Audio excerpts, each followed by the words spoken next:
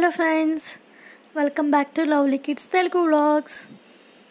ఈరోజు దోస కారం ఎలా ప్రిపేర్ చేసుకోవాలో చూద్దాం. ఫస్ట్ దోస కారం ప్రిపేర్ చేసుకోవడానికి కావాల్సిన ఇంగ్రీడియంట్స్: ఎండుమిరపకాయలు ఒక 10 తీసుకున్నాను, ఒక ఆనియన్ కట్ చేసుకున్నాను, ఒక టొమాటో కూడా కట్ చేసుకున్నాను, కొంచెం కరివేపాకు, కొంచెం వెల్లుల్లిపాయలు. ఒక మిక్సీ జార్ తీసుకొని కట్ చేసుకున్న ఆనియన్, ఇంకా టొమాటో, ఎండుమిర్చి, వెల్లుల్లి అన్నీ మిక్సీలో వేసుకొని పేస్ట్ చేసుకోవాలి. పేస్ట్ ఇంకా కొంచెం బరకగా ఉంది, సో మళ్ళీ ఇంకొకసారి మిక్సీ పట్టుకుందాం. సాల్ట్ కూడా ఇప్పుడే యాడ్ చేసుకోవాలండి.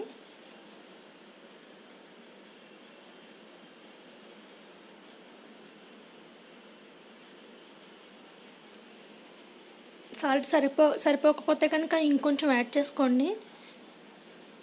చెక్ చేసాను, సరిపోలేదు, సో అందుకని ఇంకొంచెం యాడ్ చేస్తున్నాను. మళ్ళీ ఇంకొకసారి మిక్సీ పట్టుకొని పేస్ట్ లాగా ప్రిపేర్ చేసుకోవాలి. సో ఫ్రెండ్స్, ఇప్పుడు దీనికి పోపు పెట్టుకోవాలి. పోపు కోసం నేను ప్యాన్ పెట్టుకుని స్టవ్ ఆన్ చేసుకుని ప్యాన్ పెట్టుకున్నాను. పోపుకి ఆవాలు, జీలకర్ర, కరివేపాకు.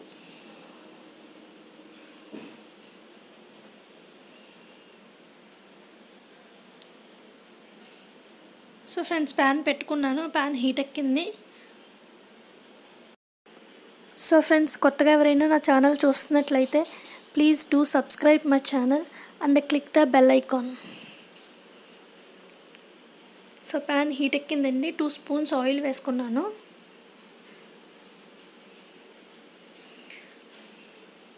ఈ కారం గురించి మీలో ఎంతమందికి తెలుసు? మీరు కూడా ఇలాగే ప్రిపేర్ చేసుకుంటారా? సో ఫ్రెండ్స్, నాకు కామెంట్ సెక్షన్లో కామెంట్ చేయండి. సో ఫ్రెండ్స్, ఈ కారం ఓన్లీ దోశలకు మాత్రమే కాదు, ఇడ్లీలకు కూడా చాలా బాగుంటుంది. ఆయిల్ హీట్ ఎక్కింది. హీట్ ఎక్కిన తర్వాత నేను కొంచెం ఆవాలు వేసుకున్నాను, తర్వాత జీలకర్ర కూడా వేసుకున్నాను. ఆవాలు, జీలకర్ర బాగా ఫ్రై అవ్వనివ్వాలి. ఫ్రై అయిన తర్వాత కొంచెం కరివేపాకు కూడా వేసుకొని బాగా ఫ్రై చేసుకోవాలి.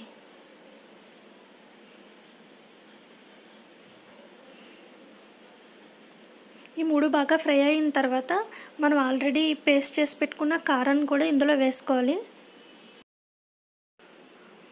మనం ఇంగ్రీడియంట్స్ అన్నీ పచ్చిగానే తీసుకున్నాం కాబట్టి ఇక్కడ ఇంకొంచెం సేపు వేసుకుని కుక్ చేసుకోవాలి, లేకపోతే ఆ స్మెల్ అనేది అలాగే ఉంటుంది. అందుకని ఎక్కువసేపు కుక్ చేసుకోవాలి. పోపు బాగా వేగుతుందండి. సో ఫ్రై అయిన తర్వాత మనం ఆల్రెడీ ప్రిపేర్ చేసుకుని పెట్టుకున్న ఆ కారం పేస్ట్ని అంతటినీ ప్యాన్లో వేసేయాలి. వేసేసిన తర్వాత ఆయిల్లో బాగా ఫ్రై అవ్వనివ్వాలి.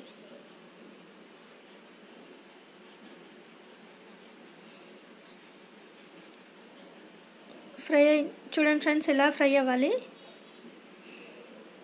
ఆయిల్ అంతా పైకి తేలుతుంది.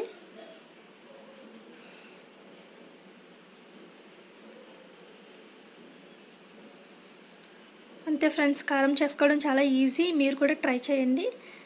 ఇంకా స్టవ్ ఆఫ్ చేసి ఒక డ్రైగా ఉండే కంటైనర్లోకి తీసుకొని ఫ్రిడ్జ్లో పెట్టుకుంటే ఒక 4-5 డేస్ వరకు నిల్వ ఉంటుంది. సో ఫ్రెండ్స్, నా రెసిపీ మీకు నచ్చినట్లయితే లైక్ చేయండి, షేర్ చేయండి, కామెంట్ చేయండి. ఇంకా సబ్స్క్రైబ్ చేసుకోవడం మాత్రం మర్చిపోవద్దు. Thank you for watching. Take care. Bye.